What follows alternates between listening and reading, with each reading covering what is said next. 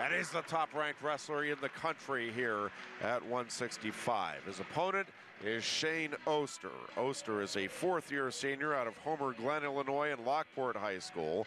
Oster is 9-7 on the season. First collegiate meeting here between Joseph and Oster.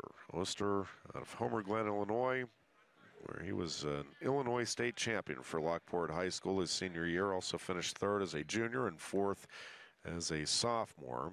Chemical engineering major, taking on Vincenzo Joseph. Joseph in on a front headlock, but can't score off of it. Both wrestlers break apart. Joseph pulling back in now on the head of Oster, and again, Joseph working the head here and into a front headlock in on the right side here of Oster. And Joseph trying to shirk him by here. Comes in on the right side and gets around for the takedown, and a 2-0 lead. Joseph quickly working into a cradle. He has the cradle locked up.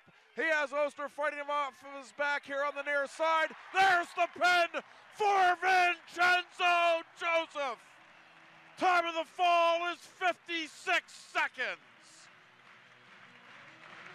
And Penn State will hit the midway point of this dual meet, leading 19-3. Welcome back to the lineup, Roman Bravo Young and Vincenzo Joseph. We're back in 2 minutes. This is the Penn State Sports Network.